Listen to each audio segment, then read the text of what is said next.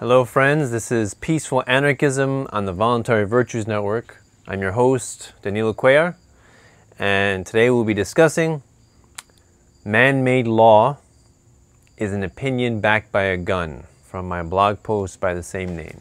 When the concepts of anarchy are explained to a statist, a common argument is, but without rules and a government to enforce them, there would be chaos, mayhem, death and destruction. This argument is rooted in two beliefs. First, if government were to vanish tomorrow, we would all be stealing, assaulting, raping, and murdering each other. And second, that the fundamental core of human nature is evil and bloodthirsty. The first thing we must keep in mind is that laws do not ever prevent anything. If that were true, then drug prohibition laws would completely eliminate drug use. Drunk driving laws would completely eliminate drunk driving. Rape laws would completely eliminate rape. Infidelity laws would completely eliminate infidelity. Murder laws would completely eliminate murder, etc. Since we know this isn't the case, we must conclude the existence of laws to be wholly useless. In the case of substances, when something is banned, it does not decrease its availability or use whatsoever. In fact, it increases it. This is due to the undeniable fact that when human beings have a desire for something, regardless of what laws are in place, they will obtain that thing by whatever means necessary. As a result, such prohibition laws only bring about the creation of black markets that function to deliver the banned product to an eager clientele. Black markets inevitably bring about a spike in the prices of the banned product. This is due to the many risks, bribes, and covert transportation such an enterprising entrepreneur must make to ensure the treacherous delivery of said product to his customers. All this results in higher prices for the consumers, who nevertheless are willing to bear the cost, for without them there would be no market. The second thing is that erroneous notion that human nature is fundamentally evil and bloodthirsty. If this were true, how is it that we are able to have peaceful relationships with friends, co-workers, acquaintances, and family? Since laws never prevent any wrongdoing, how is it possible that we maintain these thoroughly anarchic relationships? Government did not approve or authorize them. Therefore, they would theoretically be impossible. Understand that the existence of laws do nothing but harm the truly moral people at the expense of the immoral. Gun laws only disarm the moral people whilst leaving them genuinely defenseless against the immoral thieves and crooks who don't care about murder laws, let alone gun laws. Tyrants who seek to subjugate you with arbitrary laws deserve only your ire and fury. Disobedience to the whimsical dictates of tyrants is obedience to your own moral compass. You own your body. You are your own master. And I finish with two quotes. First from Lao Tzu, ancient Chinese philosopher, founder of Taoism, and then later traditional Chinese medicine. The more laws and order are made prominent, the more thieves and robbers there will be. And the second is by Plato, ancient Greek philosopher. Good people do not need laws to tell them to act responsibly, while bad people will find a way around the laws. All right, so man-made law is something that we've been we tend to think that it's a natural state of being, right? There's laws. You know, how would society work without rules, without laws, right? But the first error is in assuming that rules given by those above us are equivalent to what we would call natural law, right, or common law, which would be, in the natural world, they would include, laws of gravity, laws of thermodynamics, right, laws of mathematics. These are laws that nobody created, they were discovered, right? And so it's not it's not like they're applicable to one specific group of people and not to another, right? There's no giant exception called government where the laws of mathematics or incidentally the laws of economics don't apply, right? They apply to everyone. So when we begin to imagine this giant exception called government that claims to be exempt from the laws of economics because they can do things such as print money, meddle with interest rates, impose oppressive regulations, and plunder the citizenry through taxation. When this is done, we must realize that there is consequences, all right? It doesn't matter the clothes you're wearing, the type of badge you have on, your background, your heritage, okay? There are certain laws, such as laws of economics, which apply to everyone just as much as the laws of gravity and thermodynamics and laws of planetary motion, right? These have no exceptions, right? Because we are all men, we are all people, right? So we have to get out of our mind that if something is impossible for one person to do, all of a sudden it's possible for a group of people, thousands of people, or millions of people. This we really have to divorce ourselves from, because this primary idea is what gives birth to the ideas that, war produces prosperity, printing of money produces wealth, right? Or let's say also taxation produces wealth, or laws, we can legislate morality through laws, or we can make a business more productive through regulations. So we have to really divorce ourselves from this erroneous concept, because it has no foundation, no basis in logic, okay? If something is impossible or immoral for the individual, it must equally be impossible and immoral for a large group of people, or a group of people calling themselves government, right? Government is essentially a man-made construct, and without the obedience and conformity conferred by the public indoctrination system, also known as public schools, and the media to support all the propaganda, and the politicians to supply the sophomoric rhetoric, we can recognize it to be what it truly is, which is a murderous and genocidal and enslaving institution, and nothing less or nothing more. We have to see things as they are. We must call things by their proper names, as Confucius said. For this is the beginning of wisdom, right? So, laws do not legislate morality. Okay, a fine example of this is the alcohol prohibition in the 1920s, which gave rise immediately to the mafia, Al Capone. And this was no mistake. This was no accident, okay? When the government seeks to ban an item that people want to buy, want to purchase, or want to consume,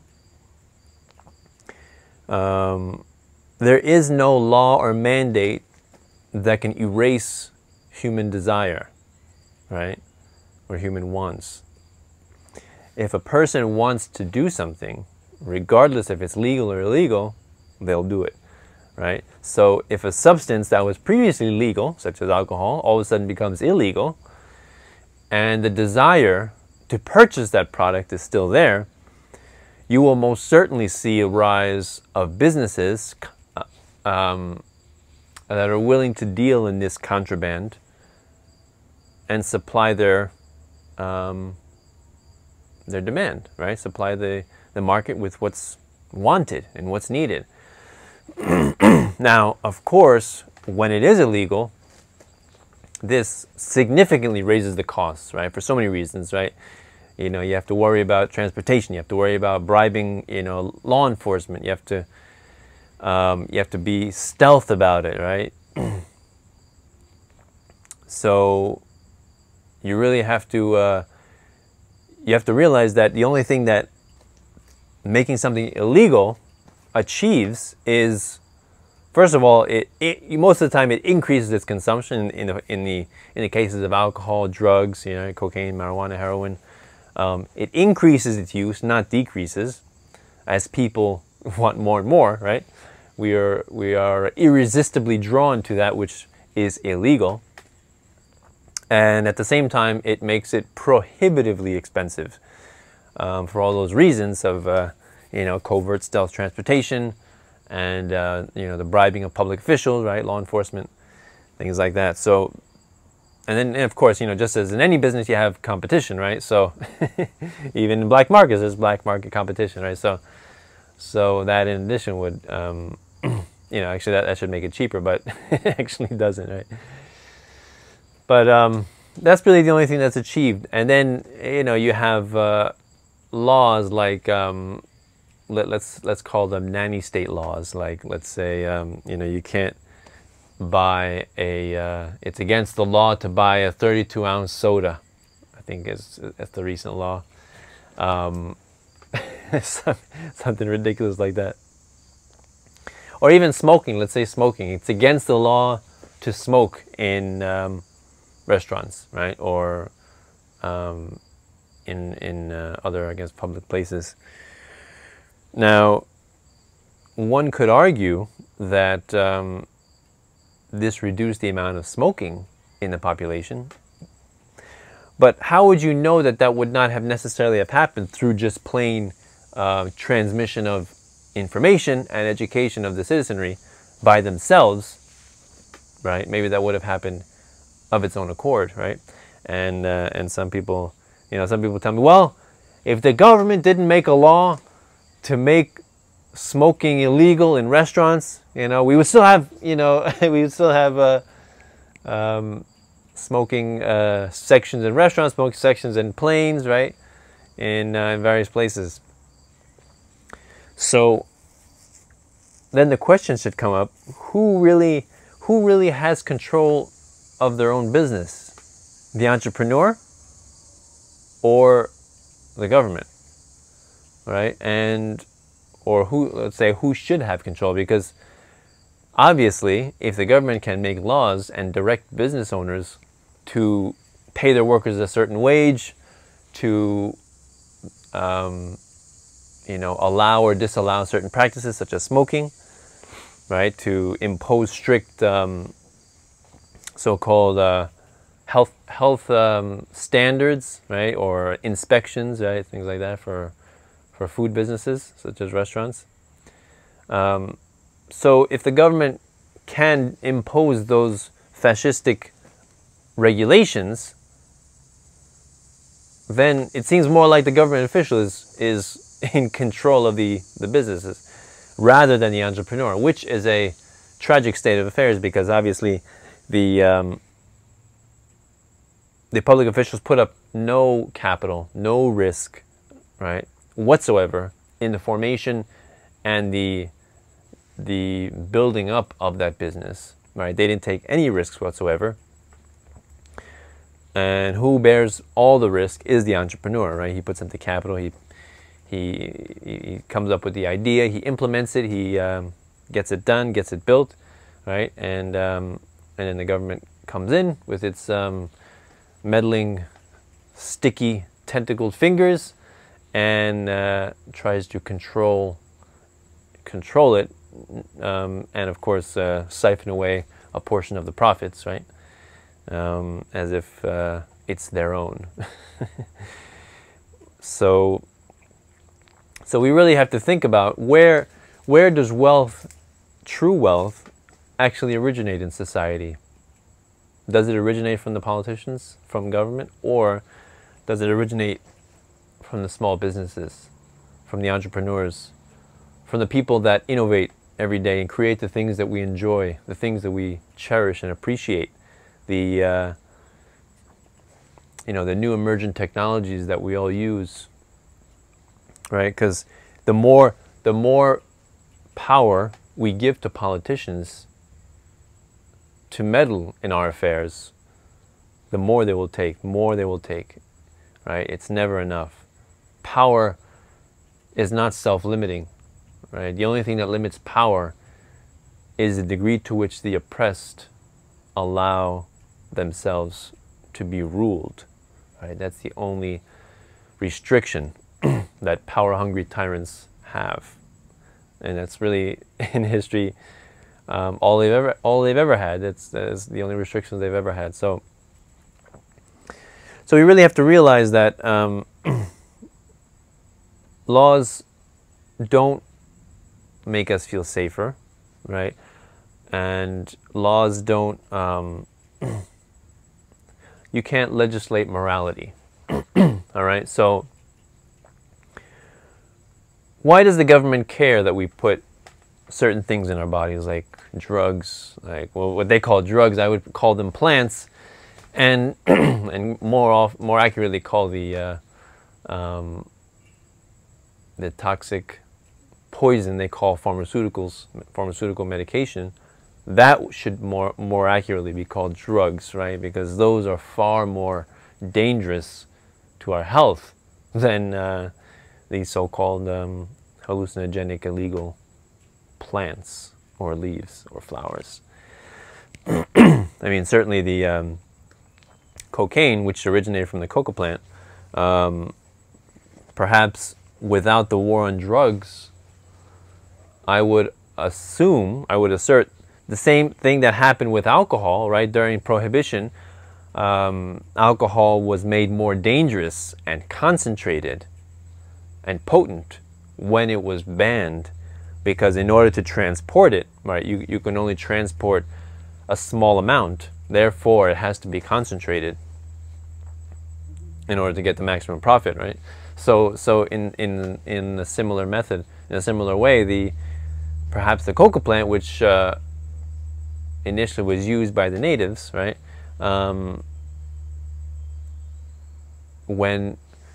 When these enterprising entrepreneurs discovered that they can make cocaine, which is a far more powerful hallucinogenic substance, when they discovered this, right, then then you have an enormous possibility for profit under the war on drugs, right? So we have to consider that. So the black market, we have to realize what exactly a black market is, right? Just like the free market, the black market is people willing to trade amongst each other. Okay, you have black market, and actually one interesting anecdote for those people that think that we could just legislate certain things out of existence, such as drugs, certain unapproved activities such as prostitution and gambling, should realize how large of an industry imprisons the black market drug trade is. And if it was true that the more rules, the more laws, the more regulations a society has, the more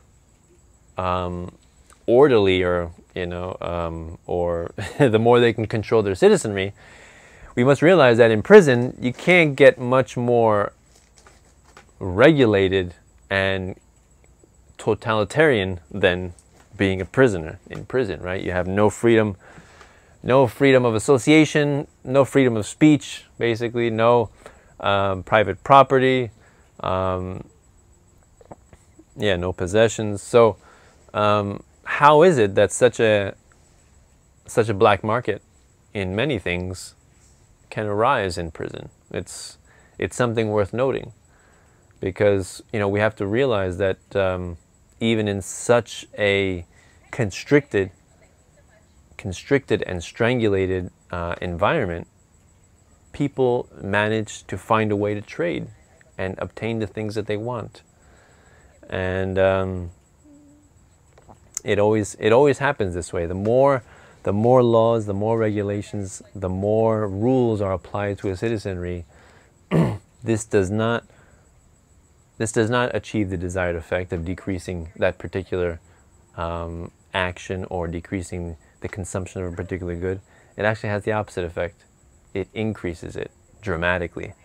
All right, and so that's pretty much the reason why Lao Tzu. I quoted that Lao Tzu saying, because the more laws, the more rules are in place, the more criminals and the more lawbreakers must be created. So we have to realize that it's not such an easy thing like snuffing out a flame. The human condition, human nature, is supremely adaptable, supremely, to any situation. All right? So to a certain point, people will withstand, as in this country, people will withstand laws and regulations and rules to a certain point, until they become so oppressive and burdensome that productivity simply becomes impossible. And societies where this has occurred, which preceded a complete collapse, were like Soviet Russia, communist Red China, right? Where the means of production were so monitored and regulated and controlled and meddled with that entrepreneurs simply could not function anymore. They couldn't produce the things that society needed to sustain itself, right? So in Soviet Russia, they actually had to receive imports from the United States in the form of food, and grains, in the form of bread, in the form of various various food to feed their population. They simply couldn't feed their population with their own farmers, right? And this is the natural effect when people who are striving to participate in the marketplace, who want to trade and transact freely amongst each other, when they're restricted from doing so, it's a logical result. It's really a logical result. So one complaint I get from some people, they said, well, some people are evil. Some people need to be controlled, need to be regulated, all right? What if we were to have a business that polluted the air, right? Polluted the water, polluted whatever. How would we control that? Without regulations. So that has a few assumptions that we should let's quickly go over. The first assumption is that the government is effectively currently regulating those polluting industries, which they're not. And the second is known as regulatory capture, which is the method by which enormous mega corporations bribe and pay off the regulators from the government agency that are sent to regulate them. And not only that, but then the mega corporations send their CEOs, their top men to inhabit these positions of power in in these regulatory agencies so that they can regulate themselves, not only regulate themselves, but write the laws to regulate themselves. So to think that such ridiculous regulations would actually prevent corruption in a corporation that is already intimately connected with government, right? Politically intimately connected as a special interest group, is quite naive and puerile. Okay?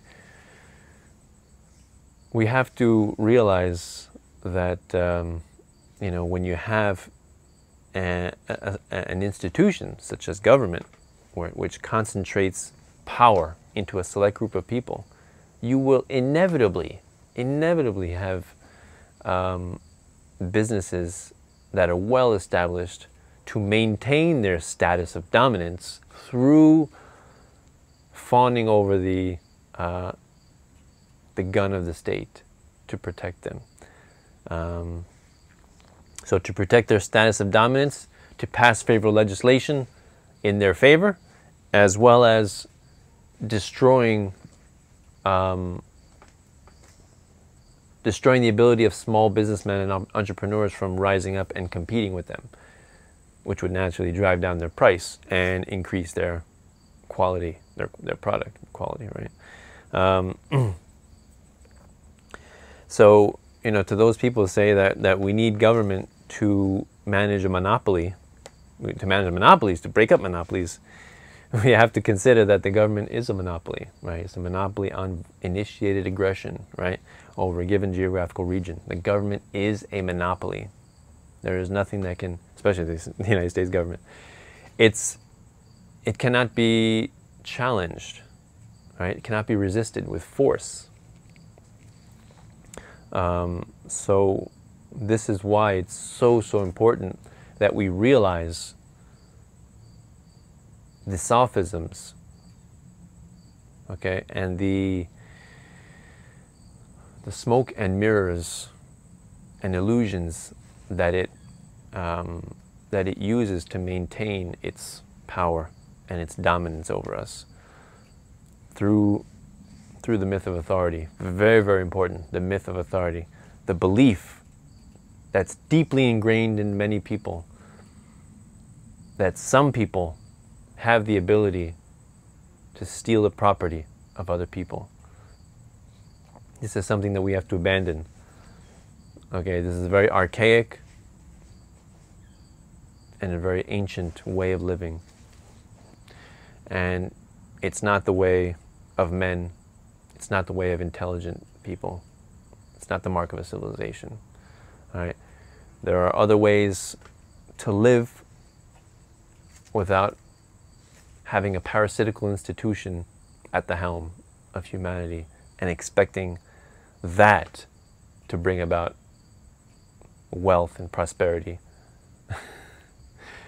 Because history shows time and time again that those who do not learn from their mistakes are condemned to repeat them.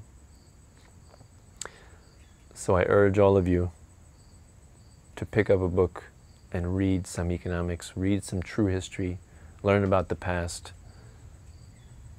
Because only through learning about the past can we effectively understand what is happening in the present and be more likely to predict what will happen in the future.